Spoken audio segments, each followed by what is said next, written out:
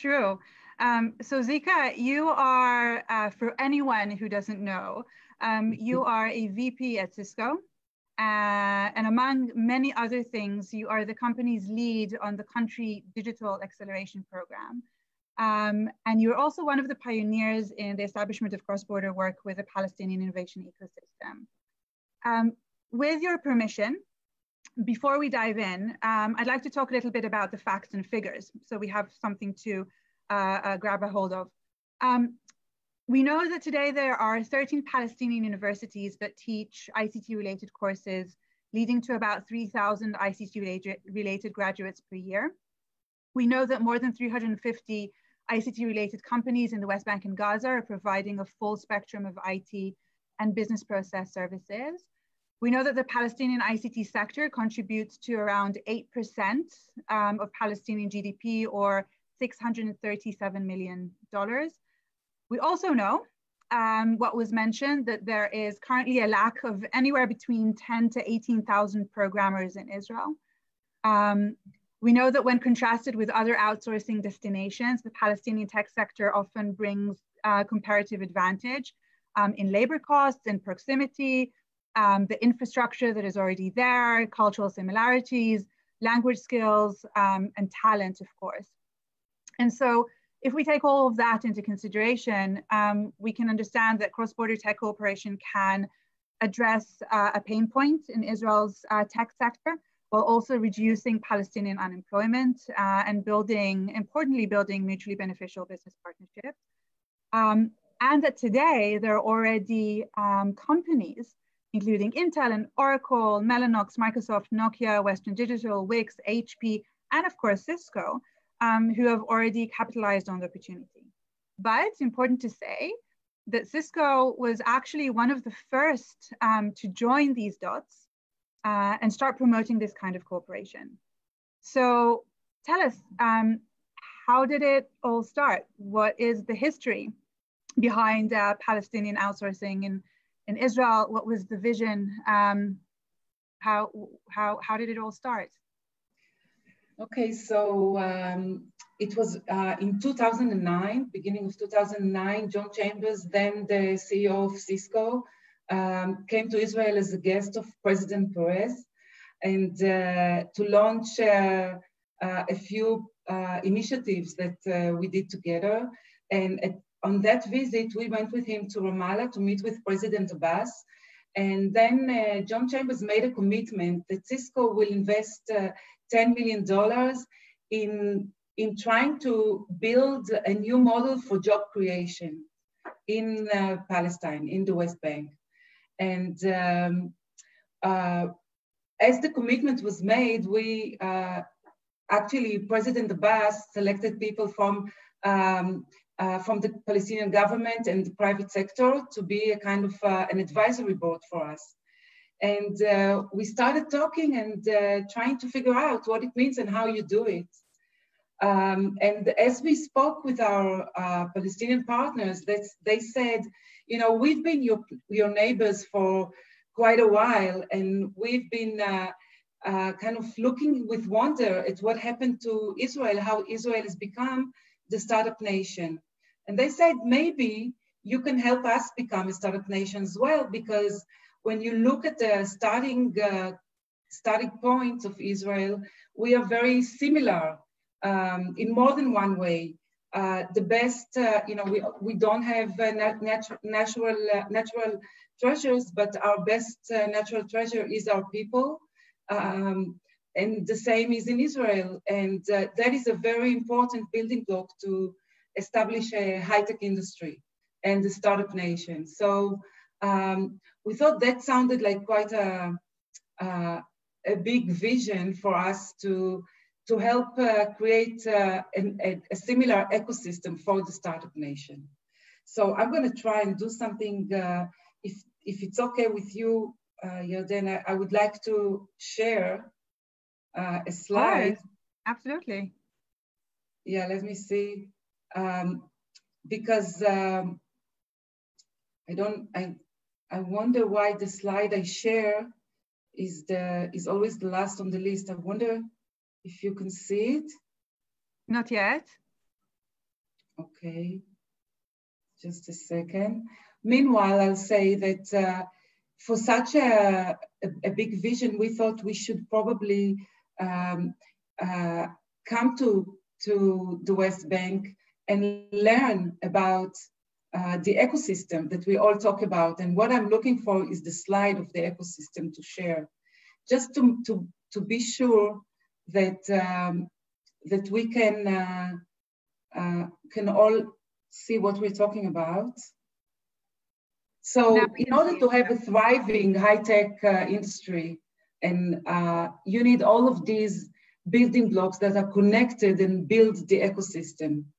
And we thought if we would like to make, to help the Palestinian to become a startup nation, we should come and see if there are any building blocks already there in place, and we should get to know the Palestinian ecosystem.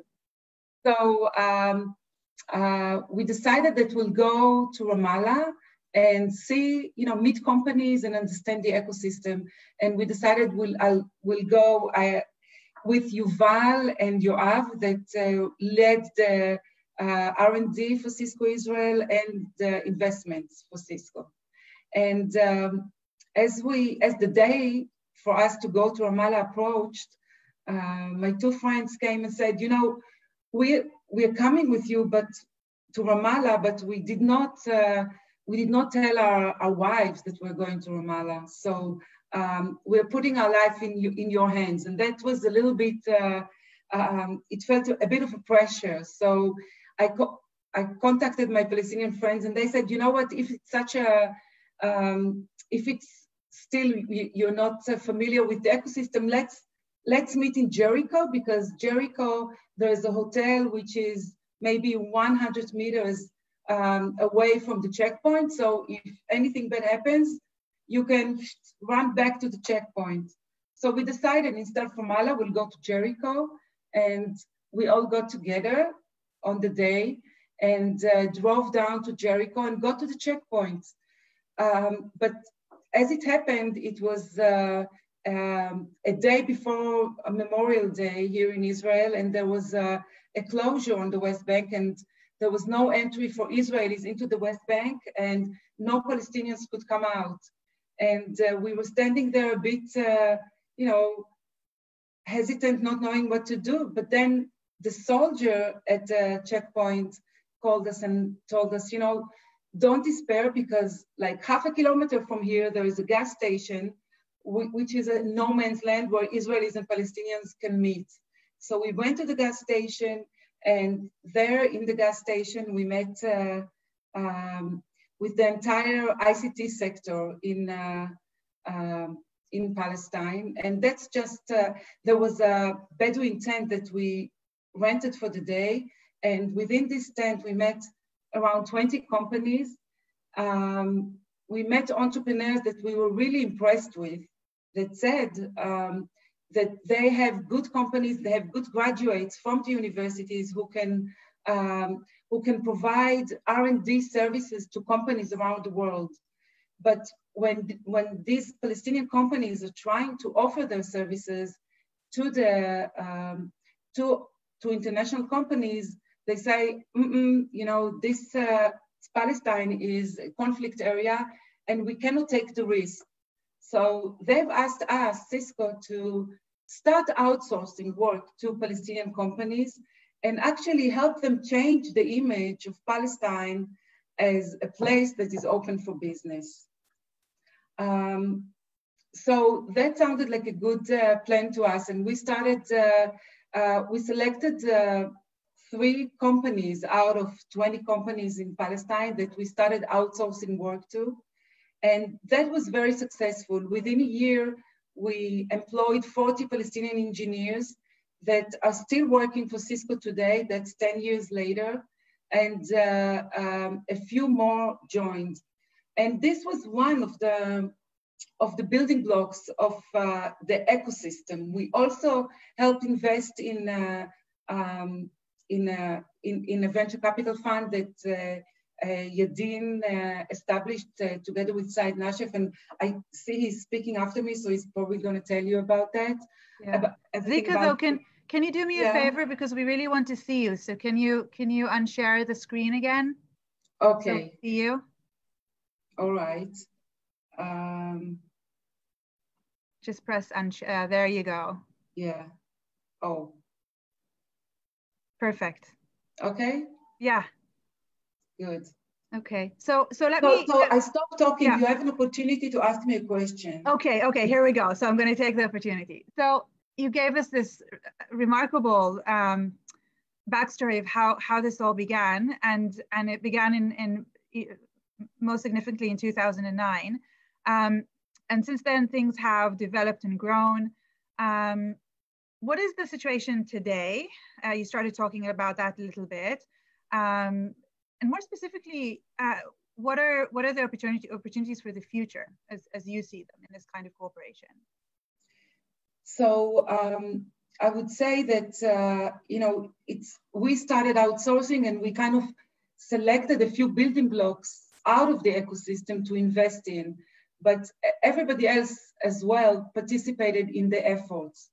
The thing, and one of the things that we thought was our duty is to share our success with other international companies.